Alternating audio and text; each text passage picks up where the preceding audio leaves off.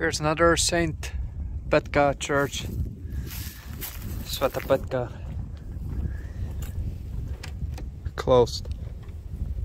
Otherwise, it's not a very old one. I guess I can continue to more scenic ones. But yeah, nice nonetheless. Little house next to it, interesting.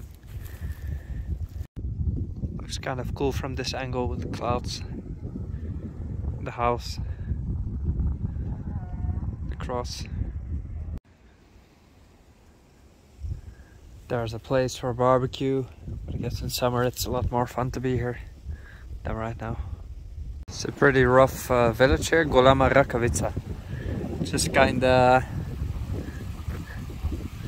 has a rough edge, as you can see, like partly abandoned. A bit, well, there's no maintenance whatsoever, but I'm interested in the church tower there, which is also abandoned. But it looks kinda cool. Let's check it out once I get through this mud. Up there, it looks very scenic like this. So here's the village, Golema Rakavica, which means like big glove in old language. There's a lower and an upper village. Here's a school, which is interesting because the roof has been renovated some 10 years ago, but now it's entirely closed and abandoned. That's a shame. But the interesting thing is here, this abandoned church. Next to it is for the electricity, Trafopost. But I like this decaying tower. I want to check it out, but I guess it's closed as well. It will be a big shame. Yeah.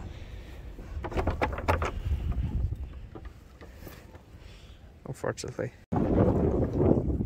Often if you think main entrance of a Bulgarian church is closed, check on the side. There might be a little open door. And you'll be actually able to admire places like this in their abandoned glory. And actually really enjoy places like this, because you can see the passing of time and that, you know, the place is actually old. I hope at some point it will be renovated, because it's a very special church, I suppose. It used to be beautiful and blue, and before that it used to be dark red. So I think it's quite an old place. Here's a little house next to it. This must be a place to hang your hat, perhaps. I don't know. Or a shepherd coat. No idea.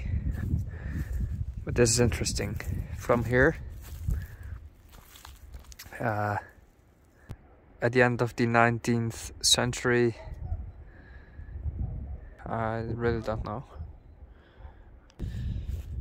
Although I understand the words, I don't know the context anyway. Nothing here. Interesting, there's so many contrasts in this place. There's a church toilet, just a hole in the ground. Door slamming open and closed by the wind. And here's the actual, well, main door of the church, but often they use a side entrance. I don't know why that is. But yeah, you can see the church is really, it's bursting. And it's not without risk to walk here with such heavy wind, because things can just fall apart easily from the roof or whatever. Gotta be a bit careful. Yeah, it's closed. Ah, that's unfortunate. Here's the bell tower. It's interesting. Yeah, so old, all of this. It's a shame that it's in this state.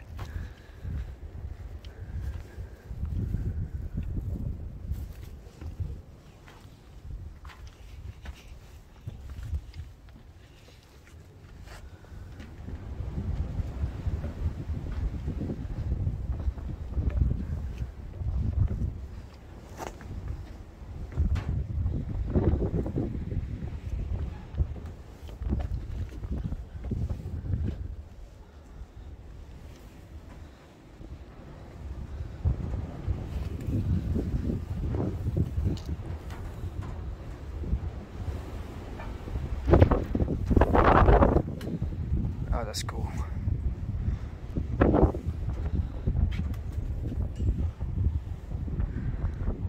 We see the village,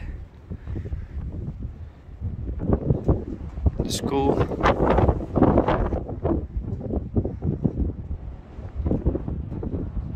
smoking chimneys,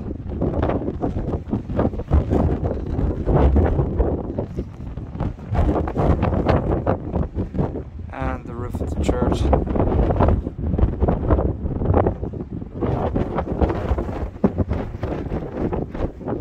And the bell, obviously.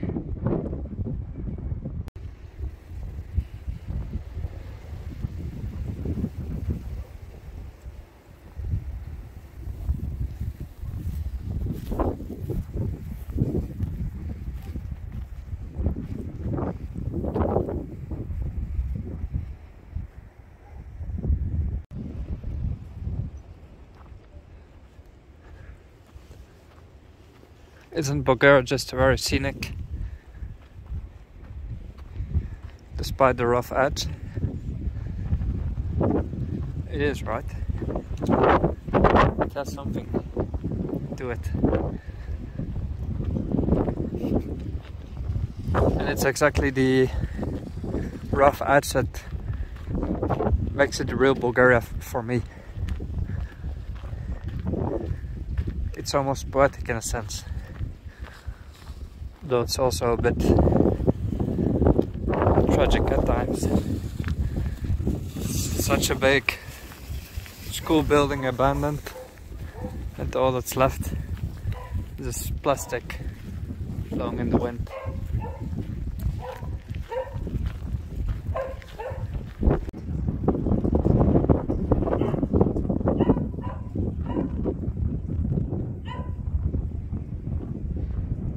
Again, like earlier on this trip, I see a water installation. It might have been a water source at some point. Now it's filled with trash. Not even gonna show you, but again, same construction. It's the second one I see. Interesting. From the same year, 1929. So almost 100 years old. It's quite nice. Right, let's get back to the car.